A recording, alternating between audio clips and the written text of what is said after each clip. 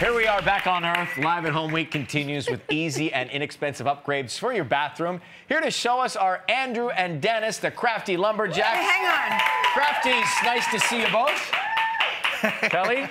It always freaks me out when I find out that you have names. I know. We are human. All right, we're going to do some bathroom upgrades. We're going to start with our shower. Okay. We have a shower head here. Shower heads can be really expensive, and I'm someone that needs good water pressure, so we're actually going to clean our shower head. Really easy to do. You're going to take some vinegar, put it in a bag, and then we're going to wrap it around our shower head. It's going to look like a goldfish in a bag floating around, and you just let that sit there for about a few hours. Then, there you go, you got it. And then you can, take it off, let the water run through, and you're gonna have like a brand new shower head. Really? Yes, it really works. Even Gelman tried it.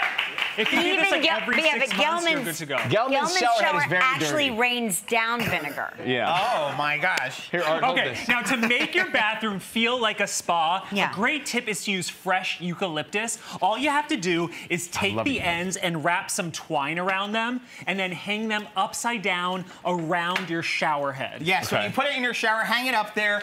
The warm water is gonna release all these beautiful aromas and this wonderful scent. Yes, and it really helps with headaches, congestion, stress relief. Adding anything natural to your bathroom is really just going to elevate it. You guys have a decompressing bathroom. It's like a spa on a dime. I didn't even know that this is eucalyptus. Yes, yeah, isn't it beautiful? This is a hedge to Kelly. I was like, these are Brussels sprouts. Now, the next thing we have here, the quickest way to upgrade your bathroom is by changing out your towels or your shower curtain. So rather than buying new towels, we're going to dip dye our current towels. I love a dip dye. Yeah, we have a bucket filled with some dye and some hot water, and a great tip is just to add some salt and a little bit of dish soap. That's just going to really help the outcome, make sure it's really vibrant. You can give that a stir, and then we're going to dip the towels in. You can let them soak in there for about a half hour. The longer you let it sit in there, the more vibrant it will be, and you can get creative with this. You can do the whole towel, the ends of the towel. I like we even did our shower curtain. I like it this way. Yeah, that's cute. Very nice. And this is a great way to pawn off your old towals onto your guests without them ever knowing. Yeah, the dye will come off on them? Always the best for our guests. Amazing.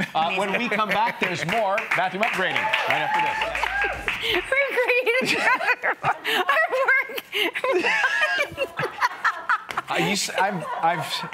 You ruined it.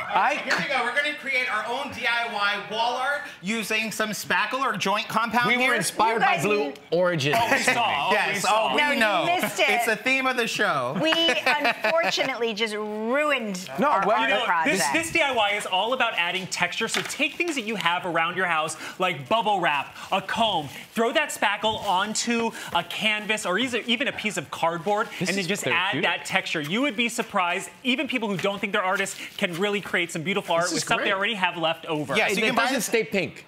No, it dries white. Yep. Yes, I think it's spectacular. Spectacular. Hey! Spectacular. All right, for our last project here. Yes, privacy can be a big issue, especially if you live in a city like we do. So we're gonna, this frame represents a window. In fact, it's the same size of our window in Queens. You're gonna use something called window film that you can find at any big box store. It's basically like contact paper. You just roll it out, make sure that it's cut bigger than the actual window, and then just cut around it. And that's going to create this privacy film so no one can really see in, but you still get that natural light, which is so important for a bathroom. And for a good mood, isn't it? For all these ideas and more, you can go to kellyandryan.com. Thank you, Crafties. Thank you. And we'll be right back.